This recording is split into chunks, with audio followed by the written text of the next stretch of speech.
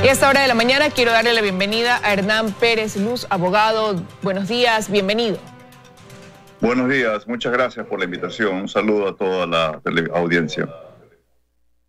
Gracias a usted por acompañarnos. Sin duda hoy es un día decisivo dentro del caso Sobornos, un día importante para el país.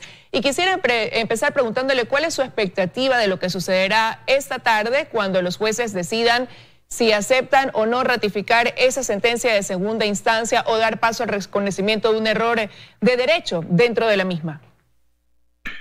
Bueno, mire, durante casi más de un año, la ministra fiscal general, la doctora Salazar, en representación de la vindicta pública, es decir, en representación de la sociedad ecuatoriana, construyó un caso que lo ha venido repitiendo, de que desde la presidencia de la República se instaló una organización para cometer delitos, una organización criminal, digamos. Esa teoría fue aceptada por el Tribunal de Primera Instancia, fue ratificada por el Tribunal de Apelación cuando se confirmó la decisión de la primera instancia, y obviamente ahora pues estamos abocados a conocer la decisión de 3 conjueces de la Corte Nacional. Parecería, todo indica que dentro del curso normal de los eventos, cualquier persona pues razonable va a concluir de que la sentencia va a ser ratificada, va a ser confirmada, los recursos de casación serían rechazados. Los acusados han venido ejerciendo ampliamente su derecho a la defensa. Las garantías que en su momento la dictadura pasada prácticamente jamás concedió a los acusados y a los perseguidos políticos, hoy en día han sido respetados. El país ha podido ver cómo este proceso se ha dilatado, se han escuchado las partes, las pruebas, las pericias. Yo creo que ha llegado ya el punto pues, de obviamente tomar una decisión y cerrar este caso. Ahora, sin embargo, ya al final de la audiencia, justamente el viernes, la fiscal pedía que se ratifique esa sentencia a los jueces y decía que dentro de esa audiencia los abogados de los procesados más bien se habían dedicado a tratar de que se vuelva a revisar la prueba y los hechos, cosa que no entra dentro de casación. ¿Le sorprende incluso que se haya dicho que por parte de algunos de los procesados que no se recibió, por un lado, ni se permitió ningún soborno? Bueno, esas ya son posiciones de las partes, ¿verdad? Ya tienen, pues, otra vez el amplio derecho a decir lo que a bien tengan para tratar de defenderse, ¿no? Pero es evidente que aquí, no solamente por lo que le decía, sino por la misma investigación periodística del señor Villavicencio, del periodista Villavicencio y de la periodista Zurita, que dejó en clara y en evidencia la conformación de toda una organización bastante sofisticada, por cierto, para cometer sobornos al más alto nivel. Bueno, los acusados han dicho muchas cosas. Una de esas es, por ejemplo, aparentemente lo que han dicho es que cosas como estas también se dan en otros ámbitos y que no se los ha perseguido, que ellos son perseguidos políticos, etcétera.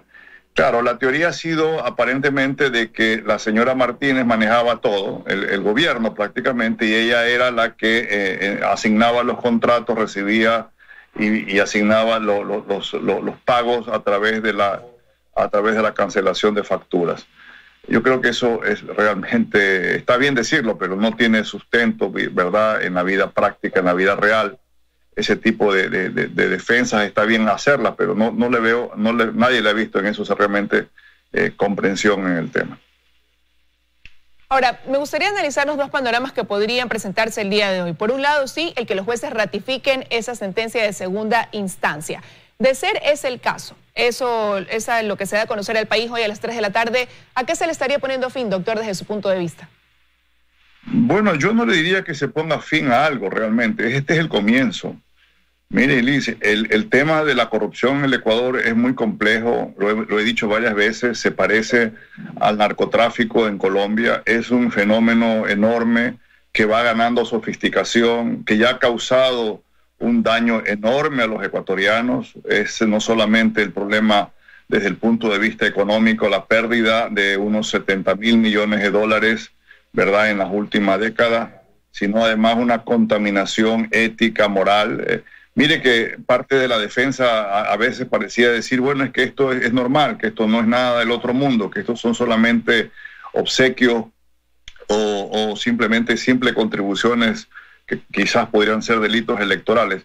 Por todos lados en el Ecuador se trató de normalizar, de tolerar, de frivolizar este tema. Ya recordemos la famosa frase de que son acuerdos entre privados, que no se le hace daño al país con los sobreprecios, etcétera.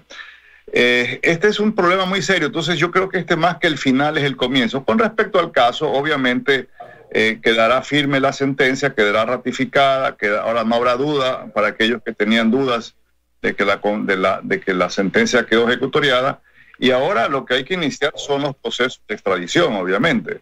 No puede ser que el país, después de más de un año y pico de investigaciones y de complicaciones, resulta ahora que estos señores, muchos de ellos, simplemente se fugaron, están paseándose por Europa, inclusive interviniendo en la política ecuatoriana. Yo creo que eso debe tener un punto final, deberá comenzar un procedimiento que no es fácil, es complicado, pero hay que hacerlo.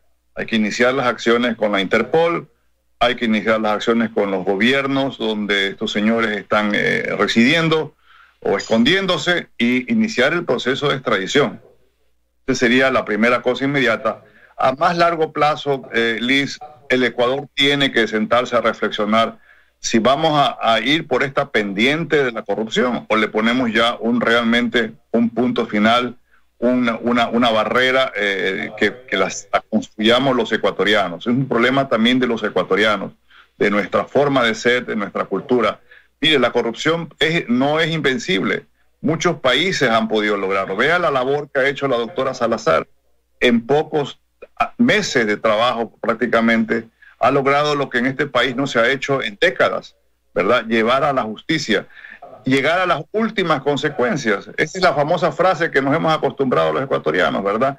¿Cuándo se llega hasta las últimas consecuencias? Bueno, estamos llegando hasta las últimas consecuencias. Claro que hubiera sido preferible, además, rescatar y recuperar los dineros perdidos. Claro que hubiera sido mejor tener a todos los acusados detenidos para que comparezcan al proceso. Pero, en fin, ya este es un comienzo. No lo hemos visto en el Ecuador por mucho tiempo y hay que tomarlo muy en serio. Pero y en caso de ratificarse esa sentencia que sanciona ese delito de cohecho agravado dentro del caso Sobornos, doctor, y de establecer ese comienzo, más allá de eso, de esa parte judicial, ¿cuál es el precedente que se marcaría en el país con una sanción como esa y ese comienzo hacia dónde enrumba pues también al Ecuador, ¿no? Bueno, el mensaje será que no porque una persona es muy popular, no porque una persona tiene mucho poder, no porque un político tiene gran aceptación en las encuestas o ha sido elegido varias veces o gana las elecciones, no está por encima de la ley. Eso es básico, eso es importante en una democracia. Nadie está por encima de la ley, tampoco está por debajo, porque aquí no se ha utilizado el proceso penal para perseguir o para difamar o para infundir miedo a las personas, no. Aquí se utilizó la ley con la suficiente prudencia, destreza, pero firmeza por parte de la Fiscalía. Aquí no se abusaron los derechos de las partes y se aplicó la ley tal como se debe aplicar. Pues aquí el mensaje es un mensaje muy claro de que en el Ecuador las personas no están por encima de la ley, más allá del poder económico, el poder mediático, el poder político que puedan tener, como en este caso. Usted ve que en este caso se están condenando, no nos olvidemos, a importantes empresarios del país, importantes contratistas, al igual que toda la cúpula de un gobierno, ¿verdad? Toda la cúpula de un movimiento político o la cúpula de un exgobierno que ya pasó. Entonces, aquí no es que el Ecuador tiene una dedicatoria. Esto no es algo diferente de lo que ha pasado en el Perú o lo que ha pasado en Panamá o lo que ha pasado en Brasil. Aquí son gobiernos de izquierda o de derecha en América Latina. Aquí no hay ninguna dedicatoria ideológica, ni regional, ni afectiva, etcétera. Aquí se ha aplicado la ley como se la debe aplicar o se la debió haber aplicado en este país por mucho tiempo. Ahora, yo le decía que existían dos probabilidades. La otra es que hoy en la tarde los jueces resuelvan que efectivamente hubo un error dentro de la sentencia y que más bien eso lleve a una revisión de dicha sentencia. ¿Qué pasaría ahí cuando se pudieran dar quizás modificaciones dentro de lo que se resolvió en primera y segunda instancia dentro de esta audiencia? Bueno, tendrán que dictar ellos la sentencia que sustituye, ¿no? Ya no podrían realmente. Mire, esa podría ser es una posibilidad ahora, obviamente, ¿no? De que los señores jueces de la primera instancia, que son magistrados de la Corte Nacional, no es que estamos hablando de un juez de primera instancia, de alguna zona quizás abandonada del país con escasa experiencia y muy poca preparación. Todos los jueces que han conocido de este caso son los jueces de la Corte Nacional, es decir, de la más alto tribunal del Ecuador. Entonces tengamos muy en claro eso de ahí. No es que son jueces traídos al apuro, son personas que tienen esa dignidad y esa jerarquía. Bueno, tendrá que explicarnos el Tribunal de Casación, estos señores con jueces, cómo es así que estos magistrados de la Corte Nacional en la primera instancia y en la segunda instancia cometieron algún error garrafal, porque de eso se trata de corregir errores graves en la aplicación de la ley. Por eso se llama un recurso extraordinario. Es un recurso que solamente se confina a analizar a la sentencia como tal. Si la sentencia, si el texto de la sentencia, lo que dice la sentencia, ha cometido un error severo en la aplicación de la ley, que conlleva a la comisión pues obviamente de una injusticia. Acuérdense que los jueces, sobre todo de casación, al dictar sentencias, no solamente resuelven un conflicto que lo tienen ahí delante de ellos, sino que también están mandando, están proyectando un mensaje, de que la solución en el futuro de conflictos similares tiene que resolver de igual manera. Quizás no lo hacen de una manera consciente o no, pero en efecto el procedimiento de la judicial tiene esa doble vertiente: solucionar el conflicto de hoy, pero también proyectarse hacia el futuro. Y la Corte de Casación, evidentemente, la Corte de Casación es fuente de jurisprudencia que eventualmente va a ser obligatoria en el futuro. Ahora, al final será la decisión apegada a derecho de 3 jueces que puede ir o no en sintonía con lo que piensa o sienta un país en torno a este caso, que llega a ser un caso emblemático, histórico, y que ha llevado unos meses de proceso, ¿no? Y como usted ya bien lo mencionaba, que tiene dentro de sus procesados a una estructura importante de un gobierno que dirigió los caminos del Ecuador durante 10 años. Dentro de todo eso, después de haber pasado por este caso que ha acaparado la atención del Ecuador, ¿qué queda prohibido olvidar, doctor, tras el caso Sobornos 2012-2016? Bueno, queda prohibido olvidar muchas cosas. Queda prohibido olvidar de que aquí se persiguió a la prensa, por ejemplo. Esta fue parte de una conspiración, de un plan bastante diseñado para que la prensa, los periodistas no alcen la voz, no investiguen, no denuncien, ¿verdad? Esta es una de las cosas más importantes que resulta de este caso. Este caso nace de una investigación periodística que hubiese sido casi imposible, no le digo imposible, pero casi imposible de hacer durante el gobierno anterior.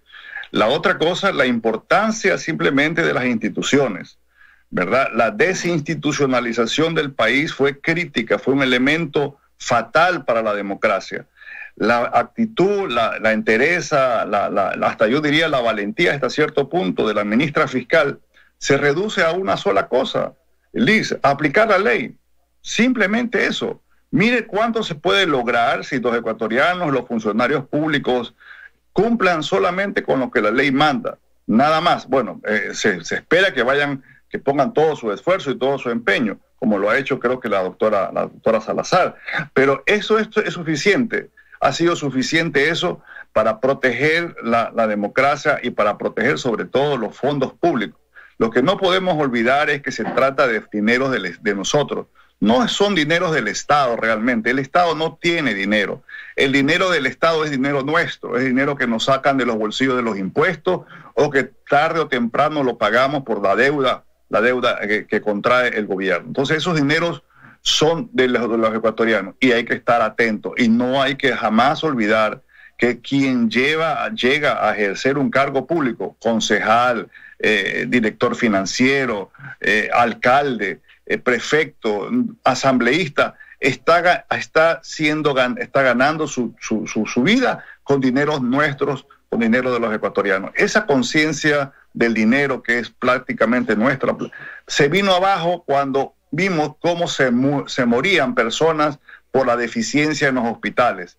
Los hospitales en el Ecuador pudieron estar mejor equipados, pudimos haber tenido una infraestructura mejor habilitada, pero el Ecuador entró en esta tragedia de familias que tuvieron que despedir a sus seres queridos a través de unos vidrios porque los hospitales no tenían la capacidad para enfrentar a esta crisis y eso se debió básicamente a la corrupción.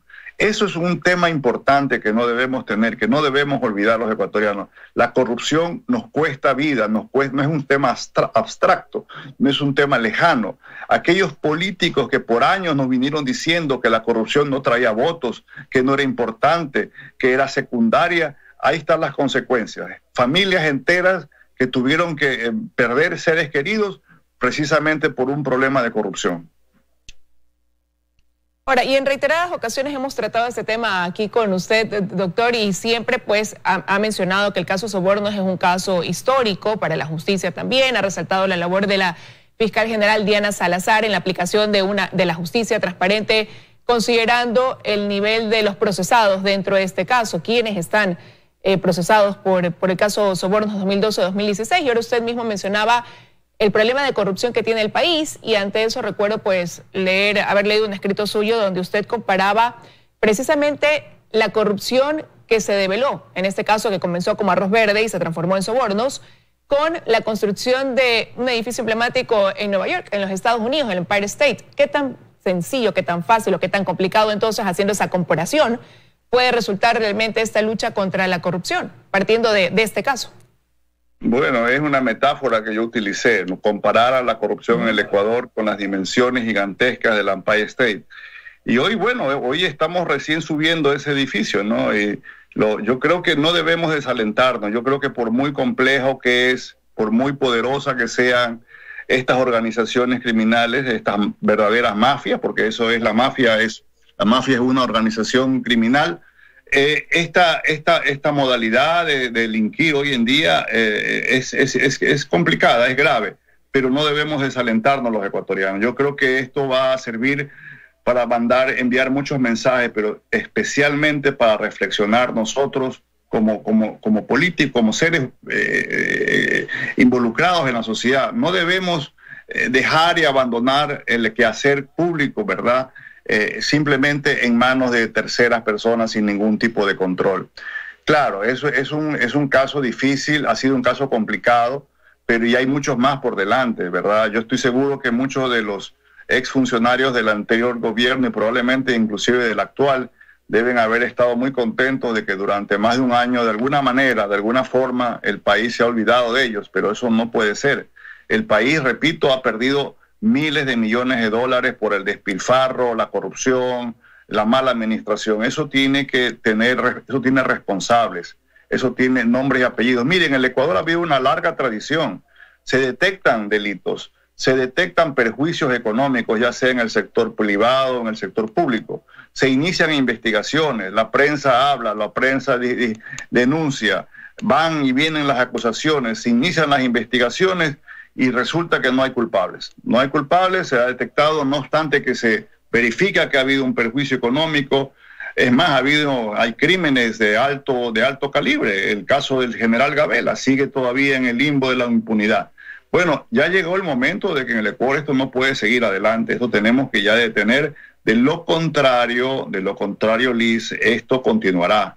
Esto será simplemente un pequeño paréntesis y en el próximo gobierno o en el siguiente a las altas esferas o en las esferas intermedias o a las bajas esferas, este problema va a continuar. El país pierde millones de dólares, pierde empleo, pierde desarrollo, pierde su futuro. Está de alguna manera traumatizado por estas prácticas de corrupción a la cual le hemos dado carta libre. Nosotros hemos tolerado, de verdad, obviamente también los gobernantes que se dedicaron más bien a gobernar para sus bolsillos que para el país. Y precisamente, doctor, bueno, también preguntarle, ¿no? ¿Qué precedente o qué mensaje marca el caso Sobornos también para el próximo gobierno, considerando que en febrero del 2021 pues iremos a las urnas y que hoy por hoy hay 16 binomios que han aceptado su candidatura para correr por la presidencia a Sacarondelet, aunque ese todavía no es el número definitivo, pero es la intención que se ve hoy reflejada en el país? Bueno, que nos digan los candidatos qué van a hacer, porque no vamos a tener que sentarnos a esperar que simplemente lleguen a ser gobierno sin saber cuál es en concreto su definición, su plan. Este es un tema muy serio. Esto no puede quedar simplemente en palabras muy genéricas, en palabras muy vacías. No queremos que se convierta la corrupción simplemente en un asunto electoral. Y tampoco queremos que sea un asunto que no se lo discuta. Se lo tiene que discutir. No es un tema agradable. Obviamente, a nadie le gusta hablar de estos temas. Suenan hasta cierto punto, pues, no son estéticamente agradables.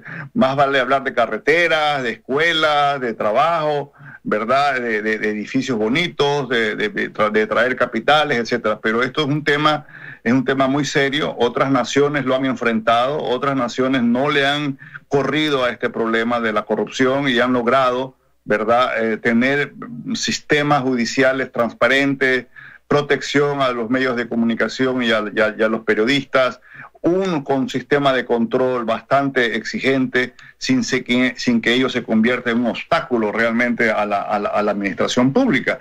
Bueno, hay varias cosas que todavía hay que hacer. La ley de contratación pública, por ejemplo, necesita una reforma, necesita una transformación. La autonomía de la Fiscalía tiene que tener autonomía, no la tiene hoy constitucionalmente, la debe tener. Debemos procurar mejorar su presupuesto, ¿verdad? Mire cuánto el país ha perdido dinero en mantener empresas estatales.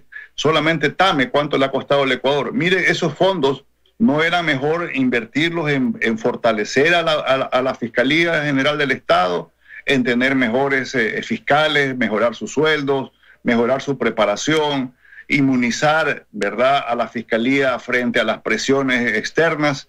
Ese es un tema importante que tiene que discutirse. Y otros temas. Este es un tema que es multifacético. Este no es un tema tan sencillo, ¿verdad? En el pasado se nos dijo que esto no era un tema importante. Hoy creemos los ecuatorianos que sí es un tema importante. Y lo que suceda hoy a las 3 de la tarde puede tener también un mensaje directo, entonces, doctor, para quien aspire a llegar el próximo año a asumir la presidencia del país, en torno también al trabajo que se debe realizar en cuanto a esta estructura de corrupción que usted decía está enquistada en el país, que no es algo reciente, sino contra lo que hay que combatir, pero también una clara señal de que nadie está exento de ser sometido a la justicia, más allá de qué cargo o dignidad ocupe en el Ecuador. Así es, mire, hace poco en el programa suyo notaban el malestar o la indiferencia de muchos jóvenes en el Ecuador con respecto a la política. Y es verdad, estos temas lo que hacen es alentar este quemeimportismo, esta suerte de hedonismo en la que la juventud prácticamente no le interesa este tema. Todo se reduce a que en la política es para los corruptos, que la política está contaminada, que yo prefiero dedicarme a otra cosa. Bueno, ese es un tema muy grave, es un tema que hace mucho que ver con realmente el amor o no que uno tenga a su país. Este país no puede quedar así abandonado simplemente en manos de mafias o de organizaciones criminales, para usar la frase de la doctora Salazar. Si no hacemos algo, si no viramos esta página y sentamos un nuevo precedente y sentemos más precedentes, porque realmente, si usted se da cuenta, este caso Soborno, desde el punto de vista eminentemente económico, no es tan grave. Han habido atracos más graves en el país, de miles de millones de dólares. Claro, este era Esta era una cosa grotesca, ¿verdad? Instalada nada menos que en la más alta oficina pública del Ecuador, que es la Presidencia de la República, ¿verdad? Pero no es realmente, ni de lejos, los más graves delitos económicos, al menos que se han denunciado, que se han evidenciado por parte de la Contraloría General y otros organismos de control. No deben de esos temas quedar ahí abandonados y menos en la impunidad. Debemos ponerle mucha atención porque, repito, si esto no hacemos una causa común, todos los ecuatorianos, todo el país, jóvenes y no jóvenes, periodistas y no periodistas, el país entonces entra en un descalabro social como el que como el que han vivido otras naciones del entorno regional ecuatoriano. Son las cosas que no debemos olvidar. Quiero agradecerle que nos haya acompañado esta mañana aquí en los desayunos de 24 horas con un tema que hoy acapara la atención, lo que sucederá esta tarde cuando el tribunal se reinstale para dar a conocer su decisión sobre la audiencia de casación del caso Sobornos 2012-2016. Gracias, doctor. Gracias, muy amable por su invitación. Hasta luego.